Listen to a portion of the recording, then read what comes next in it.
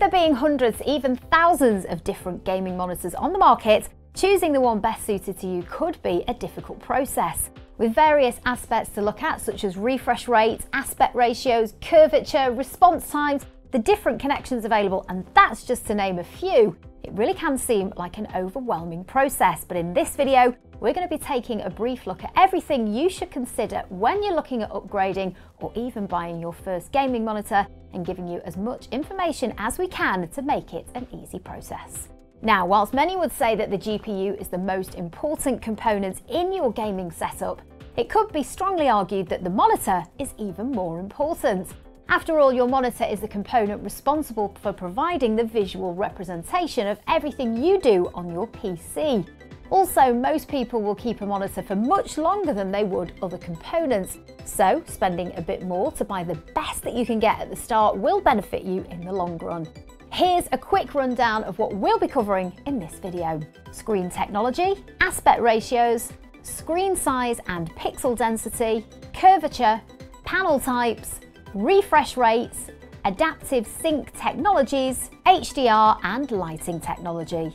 And other features we'll cover are stands, I/O connectivity and blue light flicker-free technology. Firstly, let's start off by taking a look at the most popular aspect ratios and resolutions. Generally, the aspect ratio directly correlates with the pixel resolution of the monitor, with most monitors falling into one of a few resolutions that are then widened for a wider ratio. And although that might sound a little confusing at first, it's quite easy to understand once broken down. For example, a standard 1080p monitor has a resolution of 1920 by 1080 pixels, which is an aspect ratio of 16:9. Whereas an ultra-wide 1080p has a resolution of 2560 by 1080. So although it still features a height of 1080 pixels, horizontally there are more pixels. This then gives us a 21:9 aspect ratio. With this in mind, let's take a look at the three most common aspect ratios and their most common resolutions. First up, 16:9. This is by far the most common aspect ratio on the market. It's been the standard for most TV manufacturers for many years now, and so it's fully compatible with pretty much anything. The most common resolutions are 1920 by 1080, known as 1080p, 2560 by 1440, known as 1440p, and 3840 by 2160, which is commonly known as 4K or UHD. Recently, we're also starting to see a few 7680 by 4320 or 8K monitors coming to market as well. 21:9. This is known as ultra-wide and has increased in popularity in recent years for gaming. With the aspect ratio providing more width, it gives the user a better immersion experience, with more being visible in the peripheral vision. Perfect for spotting that enemy who would have not been visible at all had you been using a 16:9 monitor. And whilst you're not gaming, this wider aspect ratio is also perfect for viewing films, with the aspect ratio being more suited to that used within the film industry. It eliminates the black bars commonly seen when displaying the content on a 16:9 monitor. This does of course mean that content made for 16:9 monitors though does display black bars at either side. The most common resolutions for the 21:9 aspect ratio are 2560 by 1080, 3440 by 1440 and 3840 by 1600. 32:9, also known as super ultra wide. This is the widest common aspect ratio available. With an aspect ratio of this size, you're effectively getting two monitors' width without having the screen bezels. Perfect for gamers who want full immersion in games such as Flight Simulator. And whilst you're not gaming, they're also perfect for multitasking, as you're able to snap windows to each side, effectively utilising a two-monitor setup. One thing to bear in mind though is that you'll need a fairly large amount of free desk space to accommodate monitors of this aspect ratio. The common resolutions for the 32:9 aspect ratio are 3840 by 1080 and 5120 by 1440. For gaming especially, the resolution, or more importantly the total number of pixels in your display, will directly affect performance. For example, a 1080p 16:9 monitor will be easier to drive than a 1080p ultra-wide monitor, as the ultra-wide has 33% more pixels. This is important to note, as usually reviews with benchmarks will use the 16:9 aspect ratio for their performance results. If you're considering an ultra-wide monitor, then it's important to make sure that your graphics card can handle the extra load at your desired resolution and game settings. Next, let's consider the different sizes of monitors. Generally, this is limited mostly by the space available on your desk, so generally it's best to decide the size of the monitor that you want and then consider the right resolution for the size of screen and the distance that you'll be from it. Now, it's worth noting that the size of the monitor will affect the pixel density for a given resolution. For example, if we use the 16:9 ratio as a base and assume the same viewing distance, a 1080p 24-inch monitor will look sharper than a 1080p 32-inch monitor, even though they're the same resolution. This is because the 32-inch monitor has less pixel density, with the pixels being spread out over a larger surface area. If, however, you're sitting further back from a 32-inch monitor, then there will be a point where the sharpness is the same, but you benefit from the larger size. A good gauge when looking at 21:9 ultra-wide screen versus a 16:9 screen is to look at the height of the screen to determine its pixel density. If we took a 28-inch 16:9 monitor with a 1080p resolution, then a 21:9 monitor with the same height and vertical resolution and therefore pixel density, the ultra-wide would be 35-inch diagonal and offer the same sharpness, with the added width coming from the extra horizontal resolution. So taking this into consideration, if you're looking at gaming in 1080p at 16:9, we'd recommend monitors up to 25 inches. For 1440p or QHD, we'd recommend looking at monitors no larger than 32 inches. And lastly, if 4K or higher is your preferred resolution, we'd recommend 28 inches or above, and then you can adjust this for an ultra-wide relative on its height. Also, depending on how close you are to your monitor, you may need to adjust this slightly. For example, if you sit very close to your screen, then you might want a 25-inch 1440p monitor for extra sharpness. This brings us nicely onto curvature. All the aspect ratios we've mentioned are now available in the traditional flat or curved options. The idea behind curving the display is to try and offer an equal distance to your eyes across the whole screen. This theoretically makes viewing easier on your eyes, as they don't need to shift when you look at the sides of the screen. This is amplified for the wider aspect monitors as the edges of the screen become further and further away. Curving the screen also allows a larger screen size within the same width for a more immersive experience. The next thing to consider is the panel type that best suits your needs. There are currently 4 different types available. These are TN, VA, IPS and OLED. There are a lot of videos out there that cover the ins and outs of each panel type and what they're best suited for, so we're not going to go into too much detail in this video. For a quick overview though, we do have this handy graphic. We've included some pros and cons to each panel type, which should at least give you some information to help with your choice. Typically, gaming monitors used to use TN panel types, as these could achieve the fastest refresh rates, giving an edge to competitive players. But as technologies progress, you'll see that IPS panels are becoming increasingly popular due to their accurate colour reproduction at acute angles, as well as their higher refresh rates in the latest models. VA panel sits generally in the middle between TN and IPS screens, offering a mix of the benefits of each, whilst OLED is the new and most expensive option, offering per pixel light control to offer the theoretical best experience. It is worth noting though that there's varying quality across all of these types, so to get a better understanding of how a specific model performs, we really recommend checking out some reviews. Now, if you're a competitive gamer, then refresh rates might be one of the most important things to consider. Refresh rate refers to the amount of times a monitor updates in a second. This is displayed in Hertz. So for example, a monitor with a refresh rate of 60 Hertz will refresh 60 times a second. The higher the refresh rate, then the smoother and more up-to-date the picture on screen will be. The most common refresh rate options are 60, 120, 144, 240, 300, and the impressive super fast refresh rate of 360 Hz.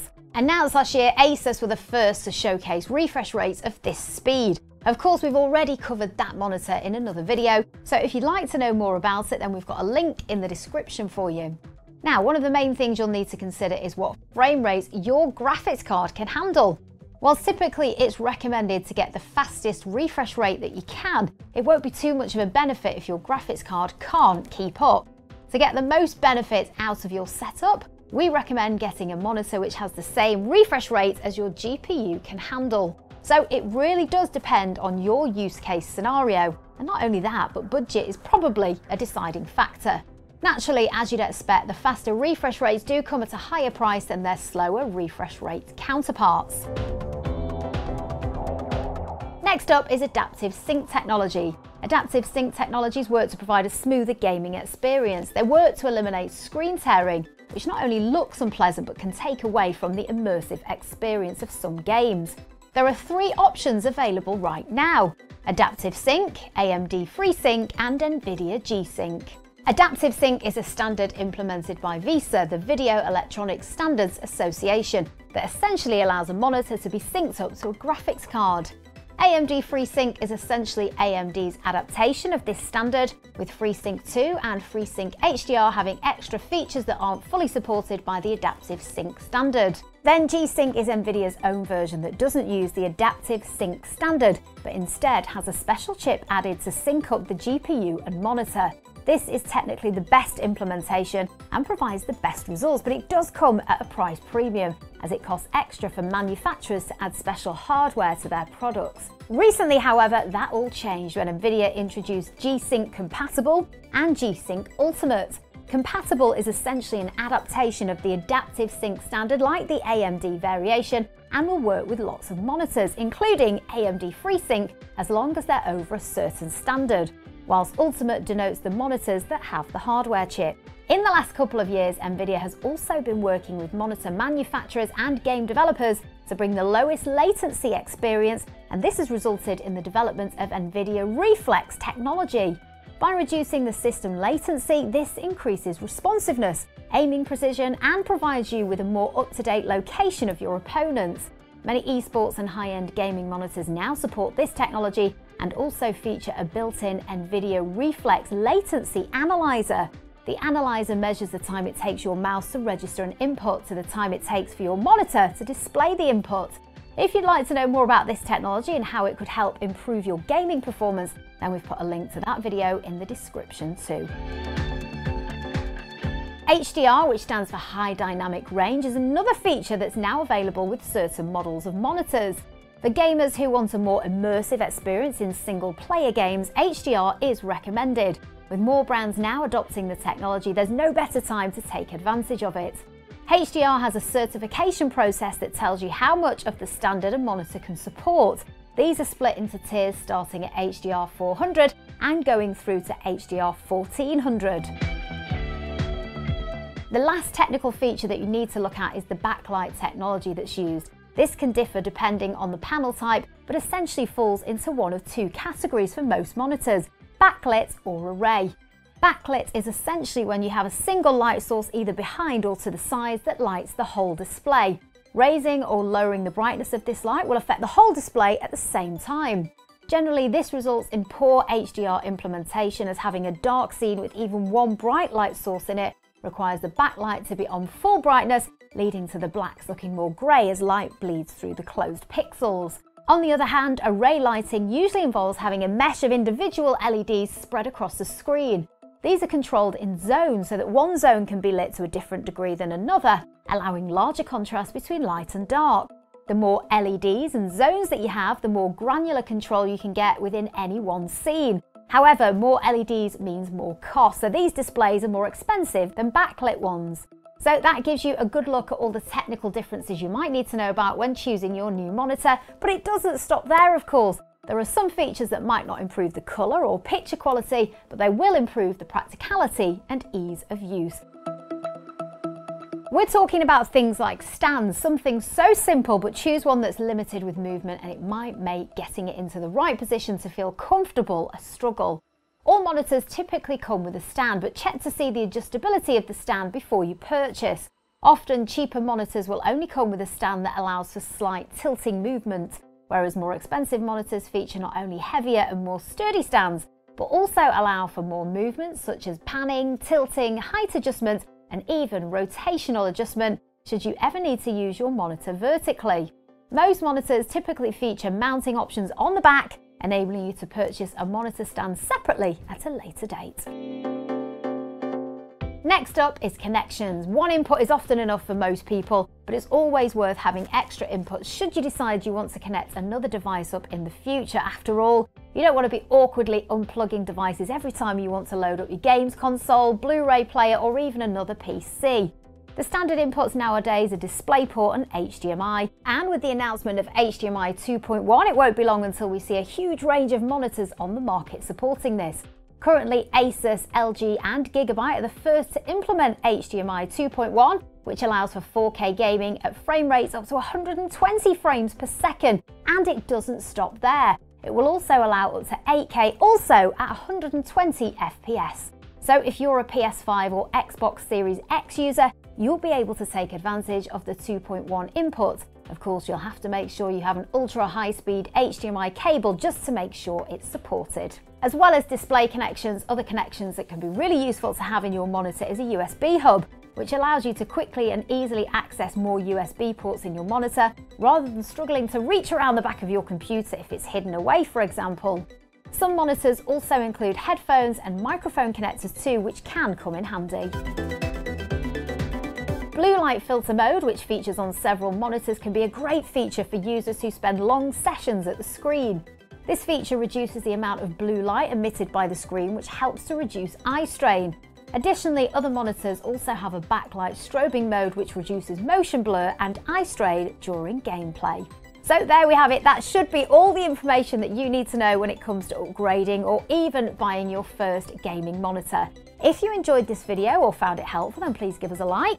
And if you want to see more content like this, then don't forget to subscribe so you're kept up to date with all the content that we're making. And of course, if you do have any questions, then let us know in the comments.